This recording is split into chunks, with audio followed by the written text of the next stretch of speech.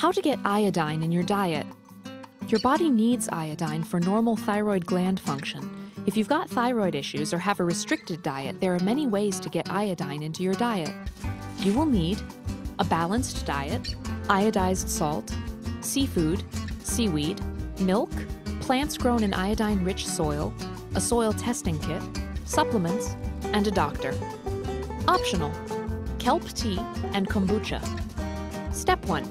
Eat a balanced diet that contains a variety of foods from the food guide pyramid to ensure you get your body's daily requirement of all essential vitamins.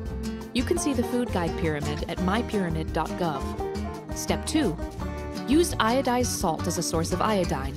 A quarter teaspoon of iodized salt provides 95 micrograms of iodine. Adults should get 150 micrograms of iodine per day. The Food and Nutrition Board of the U.S. National Academy of Sciences offers a list of recommended daily intake amounts for infants, children, males, females, pregnant women, and lactating women on their website. Step 3. Add seafood to your diet to get iodine. Cod, sea bass, haddock, and perch are good sources of iodine. A 6-ounce portion of ocean fish provides 650 micrograms of iodine. Step 4. Eat seaweed. Kelp is a rich source of iodine and is sold at most grocery stores, but if you can't find it, go to a Japanese grocer. Sprinkle kelp powder or granulated kelp into yogurt, soup, or smoothies, and mix it into recipes for meatballs or meatloaf.